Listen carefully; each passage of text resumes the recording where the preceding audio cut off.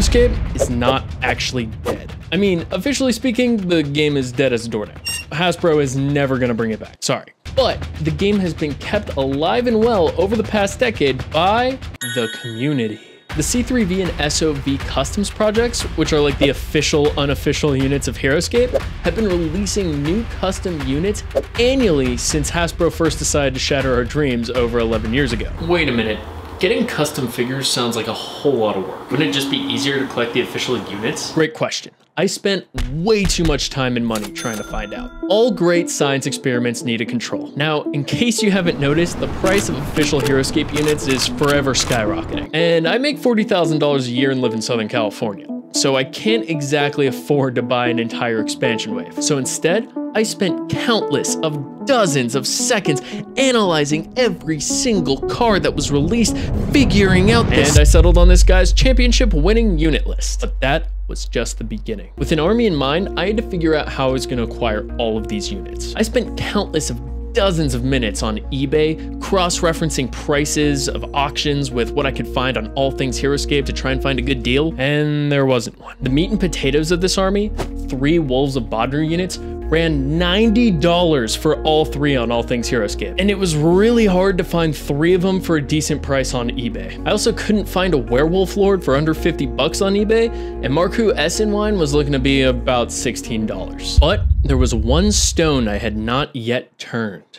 The community. An absolute unit going by the name BOROMIR96 posted a link to his sell thread on Heroscapers on the Reddit post for my last video. As I mentioned in said video, oftentimes you're gonna find way better deals there than you will on either ATH or eBay, but I had never actually given the sell threads a try. Turns out B96 had exactly what I needed, and for over half the price of what I could find on eBay and ATH. I threw fiscal responsibility to the wind and pulled trig on them on the goddamn spot. Altogether, including shipping and handling, these bad boys ran me $126. With the control group taken care of, it was time to look into the customs. Unfortunately, there aren't any quick and easy threads on custom armies, so I had to do the legwork myself, and it took a minute. Like I said in the beginning of this video, the C3V and SOV customs projects have been releasing new custom units annually, which means there are a lot of custom units to choose from. And that's just the C3V and SOV projects.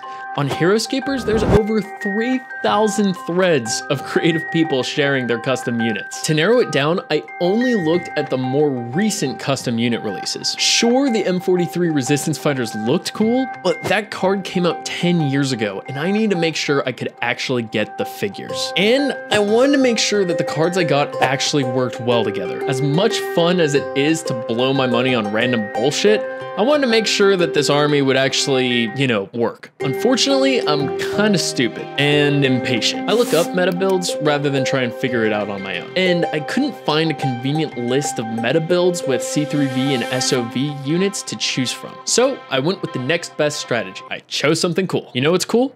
A posh-sounding bloke riding a horse that has the disengage ability. Turns out old Arthur Sherwood synergizes with the Nottingham Brigands, so I added them to my list too. And the Nottingham Brigands synergize with Caw, Loxley, Millerson, just to name a few, so I added them to the list as well. I f***ing nailed that. And in a matter of 10 minutes, I had solved a problem I had had for 2 days. So now that I had what units I wanted, I needed to figure out how I was gonna get them. In every post for every C3V and SOV unit, there's a bit of text that tells you exactly what figure the creator used for that particular miniature. For example, Arthur of Sherwood used the Human Outrider from the Savage Encounters D&D miniature set. One Google search later, and it turns out the Savage Encounters set was released 12 years ago. A single booster pack costs $84, and you don't even know what minis are inside. The Desert of Desolation pack that had the militia archers that made up my Nottingham Brigands came out in 2007, and the boosters were out of print. Loxley uses a miniature from the Blood War set, and that came out in 2006. A single booster from that runs $77, and you have no idea what's inside. Millerson's figure, Artis Cimber,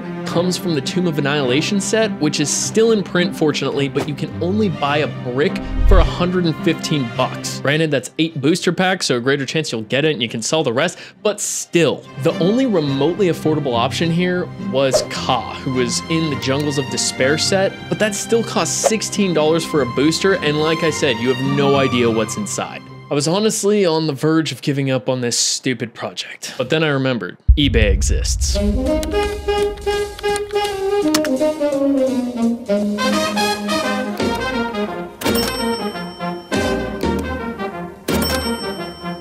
Artist Simber, $3.29. Loxley, $2.75. Ka, $5.99. Militia Archers, $9.75 for all 3. And that tricky human outrider that would have cost me $84 for a booster pack that probably didn't even contain him ran me only $14.72. Altogether with shipping and handling, my band of merry men ran me $56.75. That's $69.75 cheaper than the official army I got. But of course I had to hit one more snag. I was thinking like, okay, whatever, like these bases aren't the exact bases, but for the human outrider here, that's not gonna fit on a Heroscape tile. So I think I need to get at least the peanut base and then carve this off and then re-glue it to the new base. Back to Heroscapers, more research, over to Etsy. By the way, Etsy has a ton of really cool custom Heroscape stuff, so if you don't know, don't include the oh, that's weird. $32.97, and 1 week later, and those bases showed up in my mailbox. Dude, I'm so flippin' excited. I've been working on this project for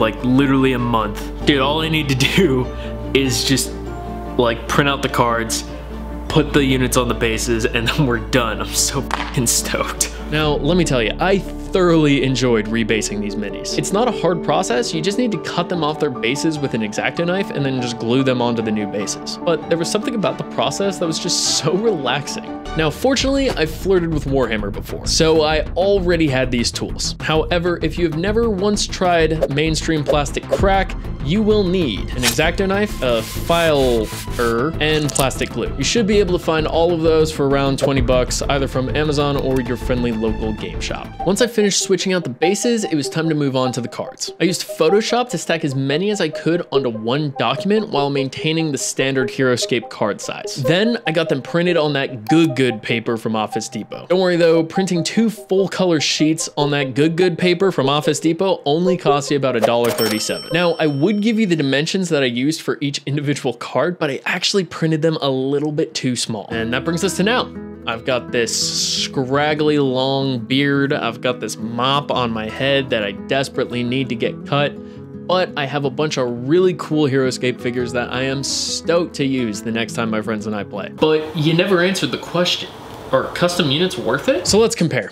I spent $126 on the official units, and the only work that really went into it was just figuring out which competitive armies list I was gonna steal from. On the other hand, my custom army ran me a grand total of $97.39. Now keep in mind, 33 of that was spent on bases, and I still have 12 left. So if I wanna get more, that's not really gonna be a factor. I'd spent an hour or two over a couple days doing research on units, and I had spent about 3 episodes of Naruto rebasing. So are they worth it? For me, they scratch different itches. Official units give you that collecting satisfaction. There's a limited amount in the world, and there's a finite list that you can just check off. Custom units, for me, scratch that personalization itch. The customs community shows no sign of ever stopping.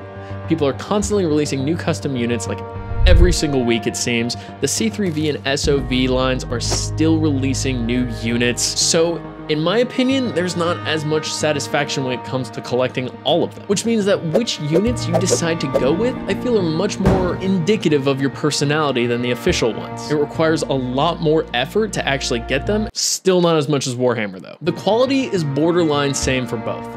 Most of my friends were able to tell which ones were custom and which ones were official, but that was only because of the bases, not the figures themselves. Ultimately, I don't think customs ever can or will replace the OG thing, but they provide a great way to expand your roster for relatively cheaper. And if you have completed your collection, maybe when you were a kid or something, and you want to scratch that itch again, they provide an avenue to do that. Now, if y'all will excuse me, I'm gonna go see if any of my friends want to play with my toy soldiers.